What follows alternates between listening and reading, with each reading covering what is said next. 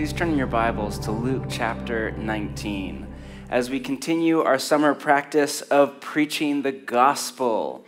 If you missed the last few weeks due to camping or whatever, we would invite you to go back and listen to the podcast as we put a lot of work into a biblical theology of the gospel as defined not by the American church, God bless them/us, but as defined by Jesus of Nazareth and the writers of the New Testament and the great tradition of Jesus down through the centuries that spans continents and ethnicities and generations.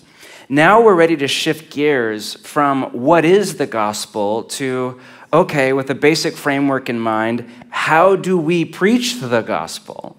In a city that is, for the most part, secular to the core, and increasingly, at a mortal level at least, on a different page than that of Jesus' vision of human flourishing, where a lot of people outside the walls of the church are hostile to the idea of a gospel of Jesus, and a lot of us inside the church are a little emotionally wrecked by a bad experience with, quote, evangelism. What does it look like in our city in our time? Is it a 4 spiritual laws tract or a sermon series where you invite your friends to church and just pray to heaven that the pastor doesn't screw it up or talk about politics? Is it passing out C.S. Lewis and Tim Keller books to every single person you know? Yes, by the way. Or is it a Christian concert with a message in between sets? Is it an Instagram story drip feed or an apologetics debate where you watch a Christian intellectual just slay a Darwinian materialist, hopefully? Or is it a bullhorn on a street corner or a sandwich board sign or a billboard on the side of I-5 with heaven and hell? A lot of us just cringe kind of hearing some of those examples because those old methods of, quote, evangelism feel tone deaf and out of touch with the cultural moment. But what if the preaching of the gospel could look more like eating a meal in your home with a friend from across the street, or gently offering a prophetic word to a coworker, or bringing a neighbor along to Alpha, or an act of service in your neighborhood, or living in such a way that simply does not make sense unless Jesus was who he said he was and he is back from the dead? Could it be meeting people in the place of pain with love? Isn't that what Jesus did? When we read the 4 Gospels and story after story, where does he go? He goes to the place of pain. The pain of sickness or the pain of demonization or of social ostracization. And he loves people into the kingdom one meal at a time. The pain points in our culture are too many to list. Here's one of the most glaring. All around us, people are lonely. According to the Survey Center on American Life, the percentage of Americans who say they have no close friends at all has quadrupled since 1990. 54% of Americans report sometimes or always feeling that no one knows them well. Up to 40% of Americans have 0 close friends or confidants. Not only are people lonely, but we all know we're living through a mental health crisis, and the reasons for that, I'm sure, are complex, but one of the most obvious ones is that people in our secular age are living without meaning. The secular life script is great if humans are animals, and up and to the right, more money, more hedonism, and more, quote, freedom to do whatever you want are enough. But if we're souls, if survival and pleasure are not enough for us, then the secular life script is ephemeral. It's a chasing after the wind. And at some point in life, late or early or in between, you come to realize that, and it's a crisis. It stands to reason that Nietzsche said, inside a Darwinian worldview, which was his own, the only 2 rational decisions are moral depravity or suicide. American suicide rates increased by 33% in the last 2 decades alone. Major depression rates in youth increased by 63% in just the last few years. My point is that all around us, people are in pain. Could preaching the gospel look a lot less like a sales strategy for Jesus to win converts and a lot more like love? A lot more like the stories of Jesus that we read in the Gospels? Of course, the answer to that is yes. Over the next 5 weeks of summer, the plan is to explore kind of 5 best practices for preaching the gospel in our cultural moment, all of which work together and generate a kind of flywheel of energy and love. They are: practice hospitality, find where God is already working and join him, bridge the cultural divides with Alpha, operate in the manifestations of the Spirit, and live in a way that begs the question.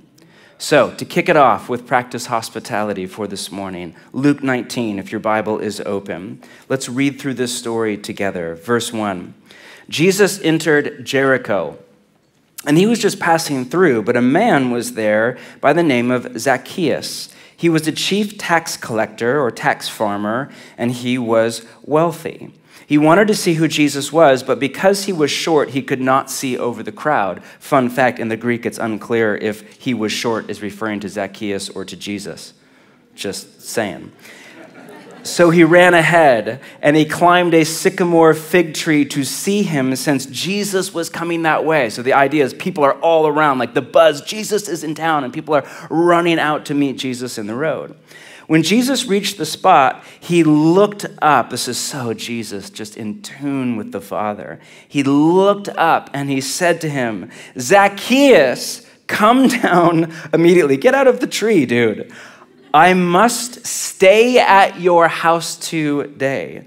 So he came down at once and he welcomed him gladly. All the people saw this and they thought it was so kind.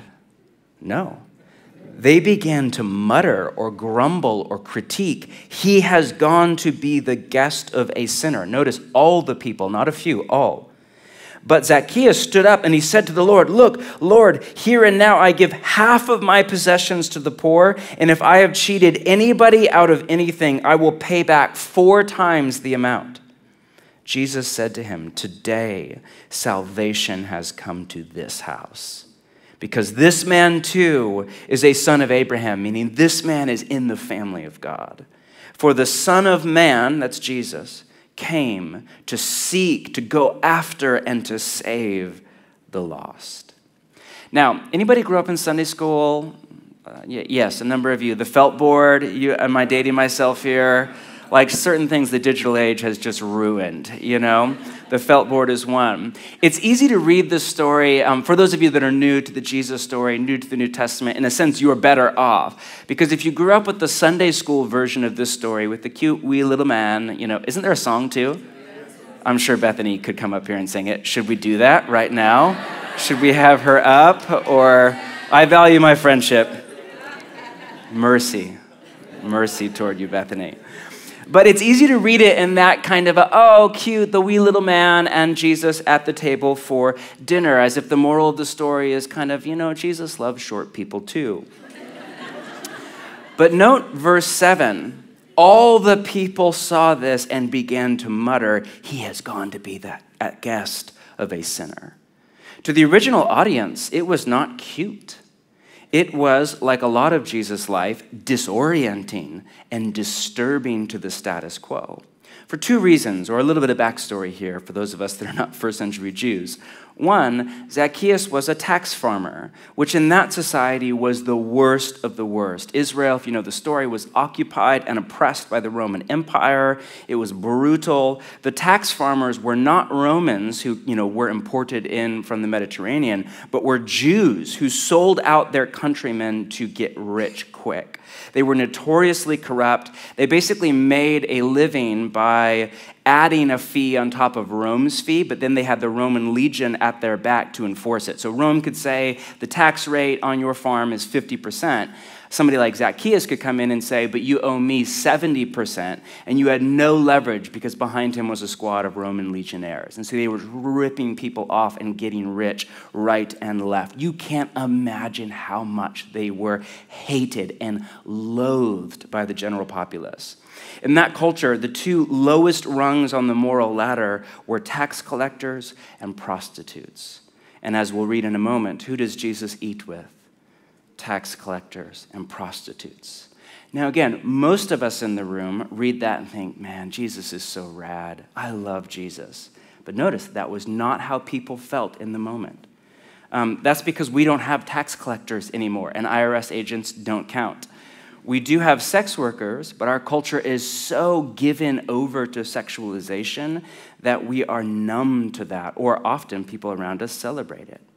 But pause for a minute, just right here and now, and just ask yourself, in your kind of moral view of the world, don't give the right answer, just the honest one, who is at the bottom of the moral hierarchy? Who's at the bottom of the ladder in your view? As one infamous politician put it, who is the deplorables? Who do you view as moral scum? Just right now, draw that person or that type of person to mind. This is most likely the one time you'll ever be told to judge somebody in your mind at church by me.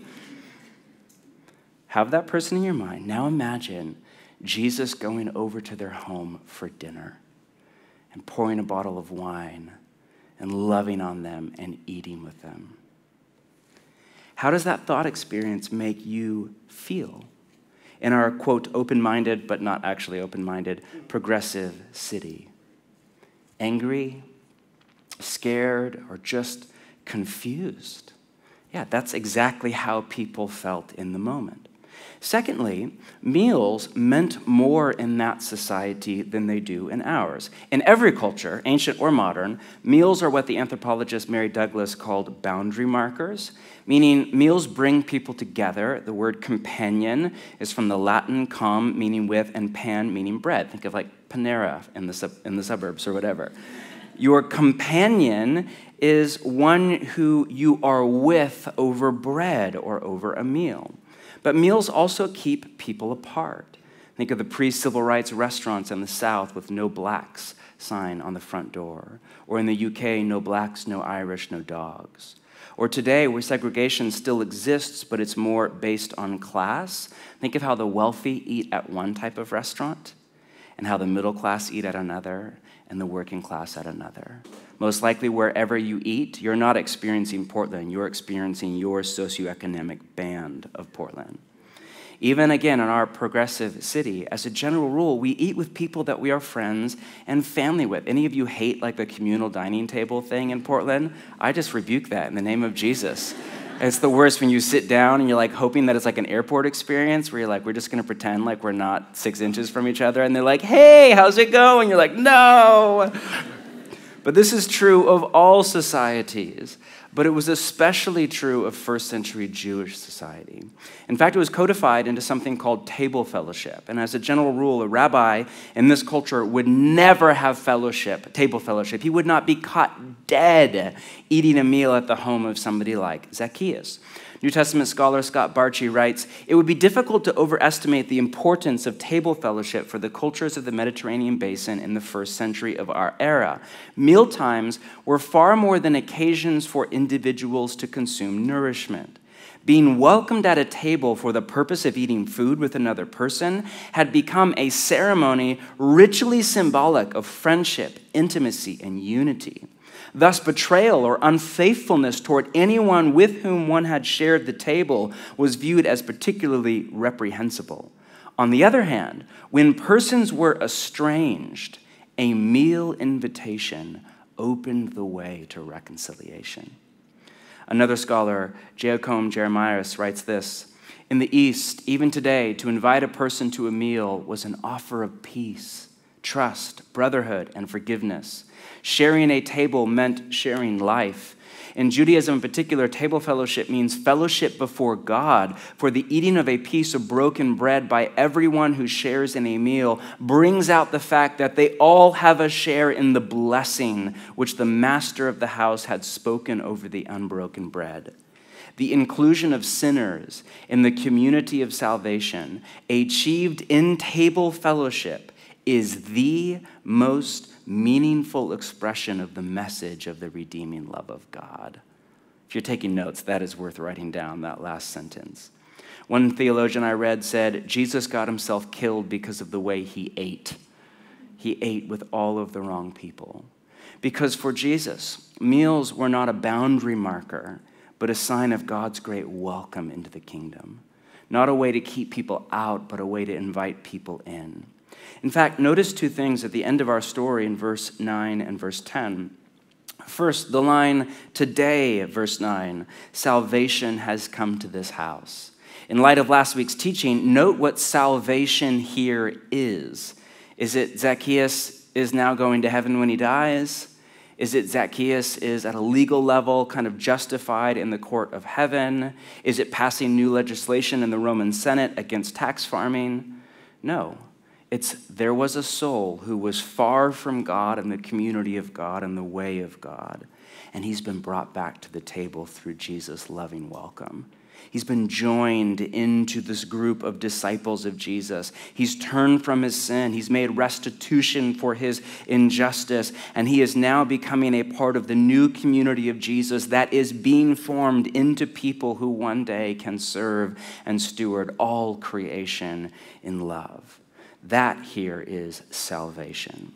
Second, note the line in verse 10, the Son of Man came to seek and to save the lost. Now, the Gospel of Luke was written, over millennia before Gutenberg, and it was originally designed to be read out loud in one sitting.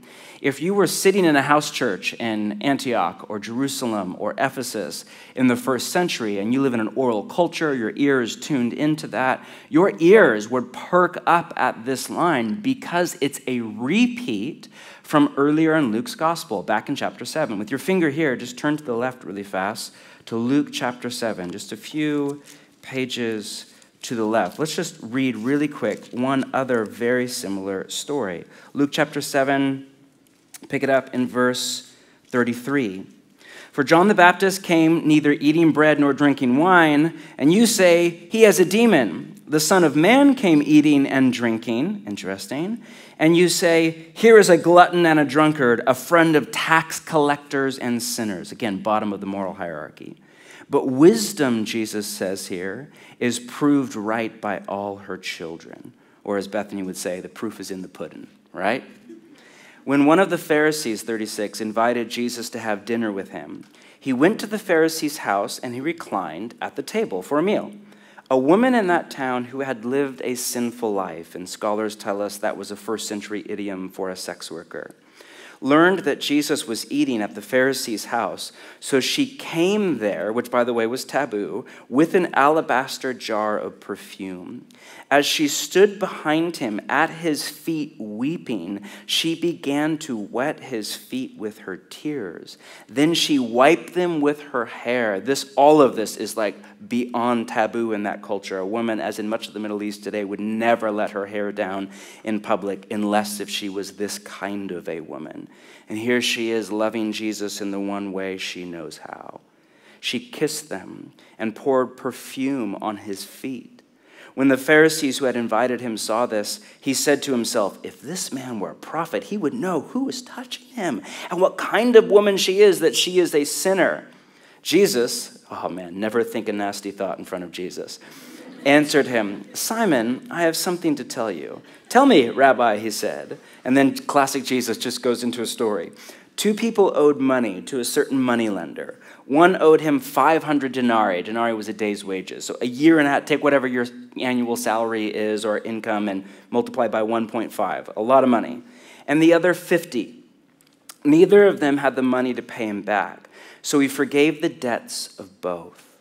Now, which of them will love him more? Simon replied, I suppose the one who had the bigger debt forgiven. You have judged correctly, Jesus said. Then he turned towards the woman and he said to Simon, interesting, do you see this woman? I came into your house. You did not give me any water for my feet, which by the way would have been offensive, a deliberate snub. But she wet my feet with her tears and wiped them with her hair. You did not give me a kiss, again, snub. But this woman has not stopped kissing my feet. You did not put oil on my head, but she has poured perfume on my feet. Meaning this woman, this sex worker, sinner woman, is playing the host, not the Pharisee. Therefore, I tell you, her many sins have been forgiven, as her great love has shown. But whoever has been forgiven little loves little. Then Jesus said to her, your sins are forgiven. The other guests began to say among themselves, again, they don't think this is, you're reading this, oh, I love Jesus, not them. They say, who is this who even forgives sins? Jesus said to the woman, your faith has saved you. There's our word again. Go in peace. Now, these two very similar stories of Jesus in the Gospel of Luke that we just read, about Jesus and eating and drinking with sinners, with a tax collector in one and with a sex worker in the other. They are not the exception, they are the rule. There are dozens more in the four Gospels. Jesus, as we just read, was called a glutton, a drunkard, and a friend of tax collectors and sinners. And while I don't think he was a glutton or a drunkard, he got that reputation somehow. There are over 50 references to food in the Gospel of Luke alone. New Testament scholar Robert Karras writes, in Luke's Gospel, Jesus is either going to a meal, at a meal, or coming from a meal. I like this Jesus. He would do very well in our city. And when he's not eating, he's teaching, and a huge chunk of his teachings deal with food. One of his primary metaphors for the kingdom of God is of a feast. In fact, Peter Leithard writes this, for Jesus, feast was not just a metaphor for the kingdom. As Jesus announced the feast of the kingdom, he also brought it into reality through his own feasting. Unlike many theologians, he did not come preaching an ideology, promoting ideas, or teaching moral maxims. He came teaching about the feast of the kingdom, and he came feasting in that kingdom. Jesus did not go around merely talking about eating and drinking. He went around eating and drinking a lot. Again, I really love Jesus. When Jesus was gathering people around a table for a meal and calling this strange kind of cocktail of disciples and tax collectors and rich and poor and men and women and people across the political divides of his time, he wasn't just eating food and drinking wine. He was forming a new humanity, the new kind of vanguard of the kingdom of God that is to live now what one day will become true of all the world. It comes as no surprise that in the book of Acts and in the early church, the table was the center point of the church, not even the stage or the pulpit, and the bread and the wine were the center point of the weekly worship gathering. We've done work in previous teaching series that you're welcome to go back and listen to on our podcast feed about how the meal became the Mass, the fascinating history of how what started out as the agape feast, the kind of weekly meal-based celebration of Jesus with all of his followers around a table, over the centuries and through the Middle Ages turned into a solemn, somber kind of act of religion with a priest around an altar. This is why each week we practice the Lord's Supper as a full meal around a table with our Bridgetown communities. Because eating a meal together with Jesus isn't a sign of the kingdom, it is the kingdom. It's not a metaphor, it's real life. And this has all sorts of implications for how we preach the gospel. Tim Chester has this great little book you're welcome to read called A Meal with Jesus, where he points out that Luke uses this verbal formula, the Son of Man came, twice. One is about Jesus' mission, the other is about Jesus' method. The Son of Man came to seek and to save the lost. That was what Jesus did. The Son of Man came eating and drinking. That was how Jesus did it. Jesus lived in a culture where a lot of people were hostile toward him and his gospel, very similar to ours now. How did he walk all sorts of people into the kingdom? One meal at a time. That was his, quote, method of evangelism, if you want to use that language. Again, that language is not used, that rubric of evangelism is not used in the New Testament, and a lot of us are turned off by it. I mean, I hear it and I think of like, God bless them, and if you're one of them, we're welcome you're here, but the like super aggressive salespeople outside Powell's, you know what I'm talking about? Like, I mean, I was there just a few weeks ago, and I always, like, put my head down, because I don't want to be the mean guy who's like, do you want to save the whales? No, I do not want to save the whales. But it's just so, I hate it, so manipulative, you know? So I just kind of, like, put my head down and walk really fast, and they hire, like, the most aggressive and charming people in the whole city. And this girl literally goes to me, I was wearing all black down to my shoes, and she goes, oh, you're wearing all of my favorite shades of black. Can I talk to you? I thought, that's That's witty, but no. So a lot of us, we think of a Christian version of that, or the bait and switch, or the knock, knock, knock if you were to die. All of these borderline exploitative kind of methods. And we just, there's a part, not in all of us, but in some of us, that's just, And yet there is an impulse of the Spirit that is deep in all of his followers to move out toward others with the good news of the life of Jesus. Here's Henry Nouwen in his beautiful book, Reaching Out. As a reaction to a very aggressive, manipulative, and often degrading type of evangelization, we sometimes have become hesitant to make our own religious convictions known, thereby losing our sense of witness.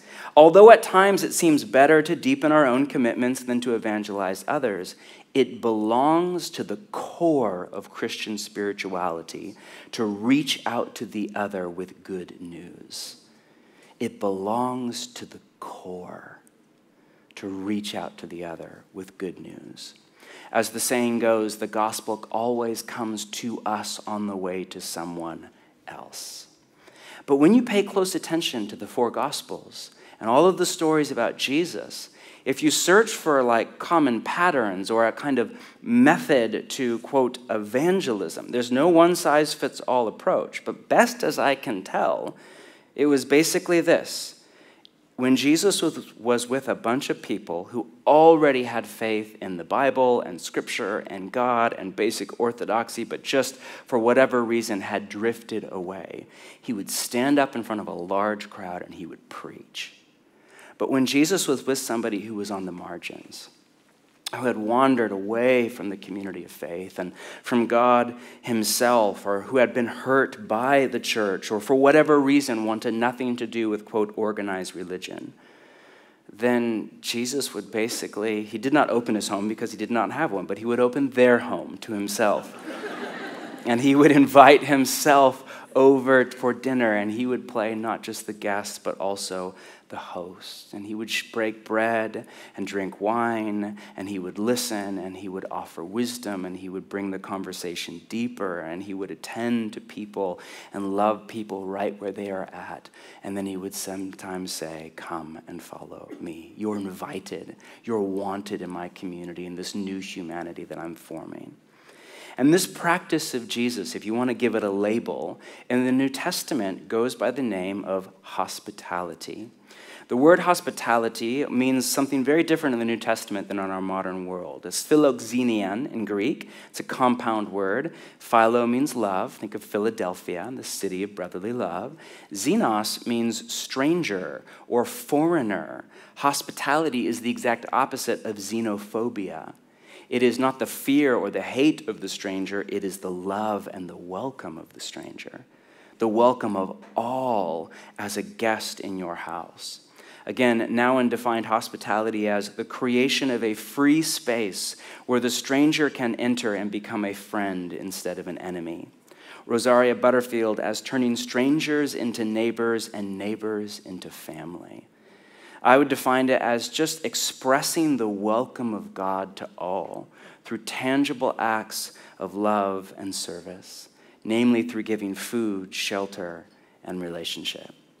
And as followers of Jesus, we are commanded all through the New Testament to just continue what Jesus started. Here's a few examples. Romans 12:13, practice hospitality. The word practice there in Greek, one lexicon defines it as, quote, to do something with intense effort and with a definite purpose or goal. It can be translated, be eager to show hospitality. 1 Peter 4:8, above all, love each other deeply because love covers over a multitude of sins. How? Offer hospitality to one another without grumbling.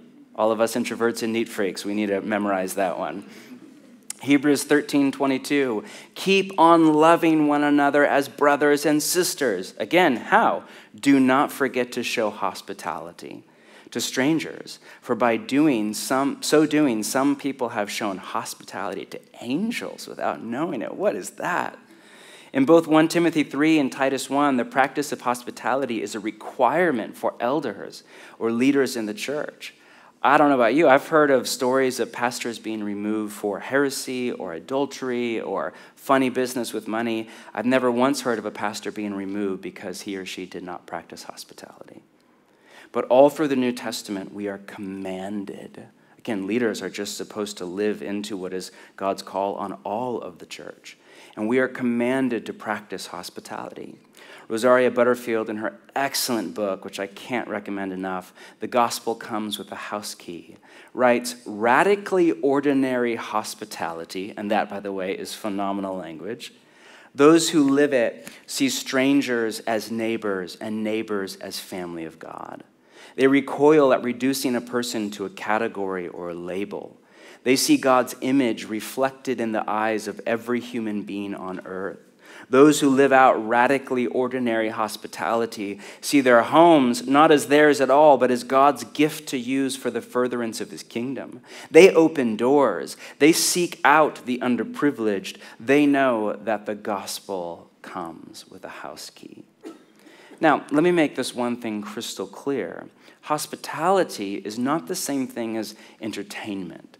When I say hospitality, a lot of you, depending on where you come from or how old you are, you think of Martha Stewart with like the picturesque 4,000 square foot house with a formal dining room and high-end china or whatever. Or if you're, a little bit more Portlandish, the kinfolk kind of photo shoot with like the 50-foot table in the summer backyard with the round light things or whatever. Like they have to be the right round, you know what I'm saying? And like just all of these millennial models in like muted linden and, tasteful tattoos and just a little light makeup. Not too much, but just a little, And that's not bad at all. But that version of hospitality writes off a lot of people. How do you do that if you're poor? Or you're not a model?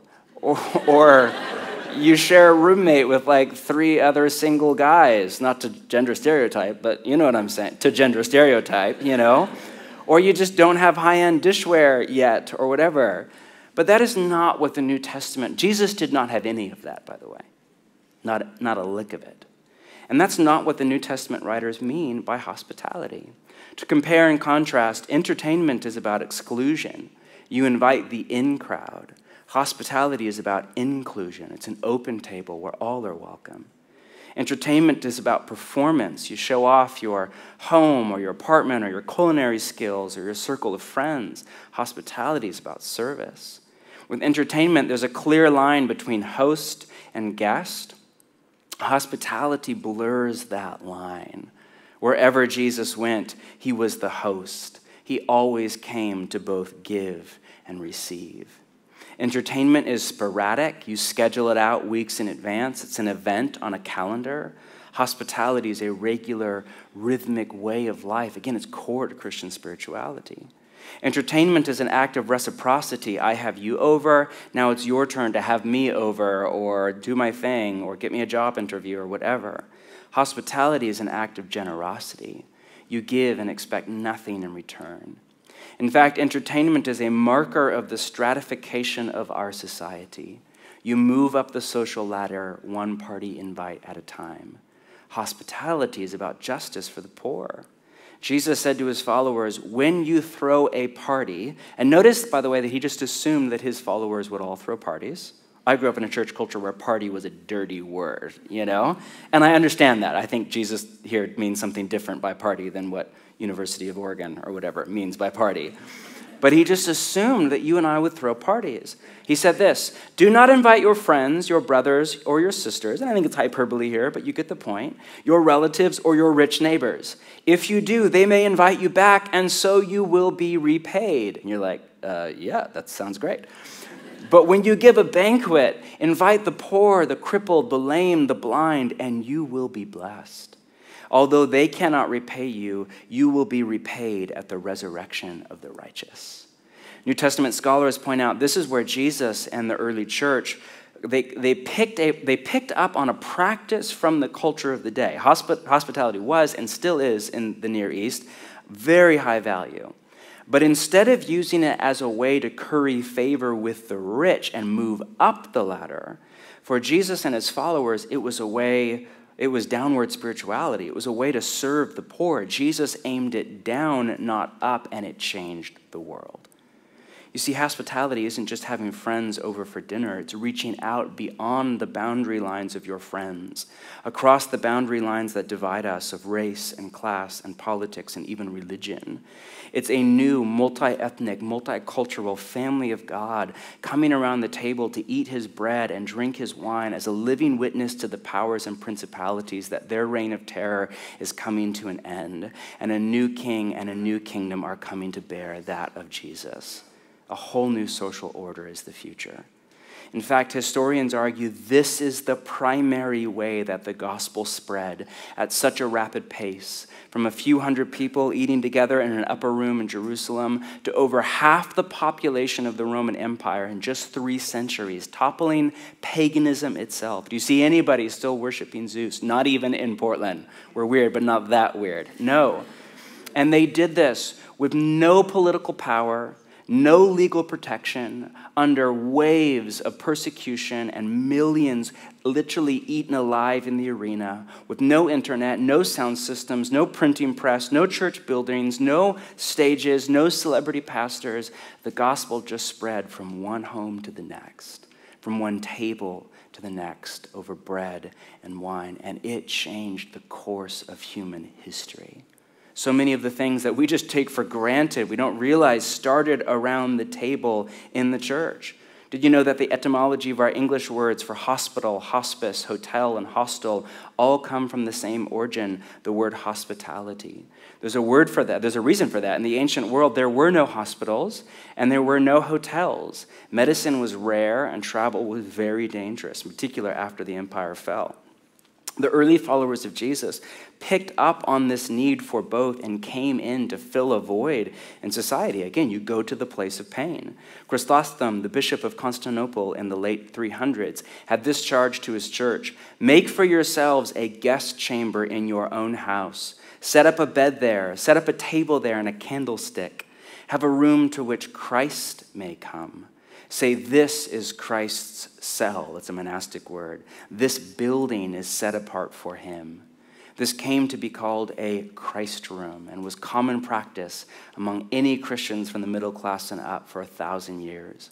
As recently as the last century, it's what inspired Dorothy Day and the Catholic worker movement to start their houses of hospitality. Around the same time, in 370, Basil, the bishop of Caesarea, founded what historians consider the first ever hospital in response to a severe famine. At his eulogy, they called it a storehouse of piety. It was almost like a small city of social services that grew up around the church he was the pastor of. In time, with the rise of monasticism, both hospitality for the traveler and the hospital for the sick became one of the primary offerings of the church in general, and monks and nuns in the monasteries in particular. In the rule of St. Benedict, which was used from the 6th century for over 1,000 years in monasteries the world over, Benedictine or not, this is one of the most famous parts of the rule. All guests who present themselves are to be welcomed as Christ. For himself will say, I was a stranger and you welcomed me. It wasn't until the 14th and 15th centuries that European cities started to take over the running of the hospitals, and the 19th and 20th centuries that welfare became the responsibility of the federal government.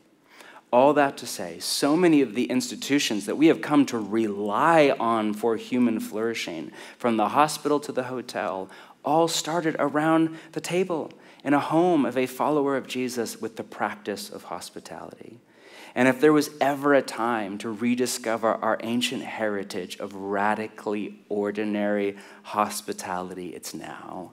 In our time of just widespread loneliness, that ache of our generation, and political polarization, as we pick up the pieces after a global pandemic and a digital civil war that's ongoing, and a year plus of social distancing. Imagine a world where for followers of Jesus, radically ordinary hospitality was the norm, was the rule, not the exception. Now, to be honest, preaching the gospel does not come naturally for me. Part of me has been dreading this teaching series for months because, quote, evangelism is a weakness in my discipleship, and full honesty, full disclosure, not a strength. When you're an introverted pastor like myself, you can delude yourself into thinking that preaching the gospel at church kind of lets you off the hook the other 6 days of the week. You know, I know that's horrible, but put yourself in my shoes. It's a little empathy, I don't know. I prefer to think of my home as my castle where I wall off from the world rather than as an outpost for the kingdom in my neighborhood, and my table as the tangible expression of love for my neighbor. But about a decade ago, or maybe a little less now, my wife and I were just wrecked. It's a very long story, but by a biblical theology of hospitality. You have to be really careful reading the Bible. It will seriously mess with you. It will change how you live. It'll change all of your moral view of the world. It'll like lead you to do all sorts of things that are really scary and hard and change you and bless you and transform you from the inside out. And one of many examples of that in my life, where even in coming from a great Christian home and kind of family of origin, that there were just still all sorts of ways where my lifestyle was much more attuned to my culture than it was attuned to the library of Scripture. And this was one of many areas where I started to read and started to wake up and started to realize there was a chasm between my lifestyle and that of Jesus. And so I would say we spent spent most of our 30s kind of learning. For me, it was like from the ground up, the practice of hospitality. And I've come to just love it. Not that I have it down, but all of the best conversations I've ever had about Jesus with people who don't follow Jesus, at least not yet, have all been over a meal in my living room. Amen. So our practice for the coming week is all up at practicingtheway.org/preaching the gospel. In the next 3 weeks, the practice on an official level is to go through that 3-week video course from our friends at Alpha called Life Together. We saw the trailer for it, which is all about how to preach the gospel in a secular age, and a core facet of it is hospitality. But of course, the most obvious takeaway from our teaching this morning is just to share a meal this coming week with somebody who is not a follower of Jesus. Ideally one you cooked at your own table, but you do you. In closing, remember that hospitality is both a practice and a posture. It's a way of being in the world. It's not just cooking a meal for a friend. It's where you embody and you express God's great welcome everywhere you go. Nouwen called it a fundamental attitude toward our fellow human being, which can be expressed in a great variety of ways. Even as I speak, what is stirring in your heart? What ideas come to mind? What desires like rumble in your chest? Could any of that be the Spirit of God in you? It could be really small. It could be radically ordinary. And yet it could open up a whole new dimension in your experience of life with God. I'm guessing that the vast majority of you are here today because at some level, and we're all different, but at some level, you desire God. You desire what Jesus called eternal life, which he defined as knowing the Father and the Son and their love. That's why I'm here too. After all of these years, if you've been around any length of time, you know my shadow, you know my problems and issues for the most part are on full display for all of you. I promise you this, like below all of the mess that's still there in my life, I ache for God. As Augustine said, I have tasted you, now I hunger and I thirst for more. You touched me and I burned for your peace. Do you burn? At some level, is there a part deep in you where you burn for his peace. You burn for his presence. You ache for more of God. And one of the ways that we experience this God and we burn with his peace is through the practices or the classical kind of spiritual disciplines such as Sabbath and silence and solitude and scripture and many more. It's by going inward. We are the temple of God in the New Testament, and we find God at some level deep within, not because we are God, but because we are the temple. We house God deep inside us, below the distraction and the noise and the din and the chaos of our mind and even of our emotions. And what the New Testament calls our spirit is this deep, the Quakers called it the holy center, this deep place where your spirit is at some level one with God's Spirit. Not to mesh the line between creator and creation, but where we abide in the vine and you're not really sure where the branch ends and the vine begins. And we've said a lot about that aspect of Christian spirituality over the years, that we experience God in silence and solitude and stillness by going within and finding that deep place of center point. But what we have not said as much about, but is just as true, is that we also experience God by going outward in love. Scientists tell us, and this is way beyond my pay grade, but that the universe is expanding. Of course, I interpret that like a scientific idiot and a Christian theologian. And so in my mind, I just think of the Trinity, the Trinitarian community of love we call Father and Son and Holy Spirit, or in short, God, as the center of all reality, the creator and the creation. And it makes sense to me that the universe is expanding because the Trinity is just outpouring of love. It's just generous, creative, spontaneous, free-giving love to all. A love that goes out. When we participate in this outbound flow of love from the Father and the Son and the Spirit to all, but especially toward those in pain and even those who are far from the love of God, we somehow encounter God in a different way than in silence and solitude and stillness, but in a beautiful way. As we participate in God's divine hospitality, we too experience God's divine welcome and his love. And that is what all of us were made for, made to receive and made to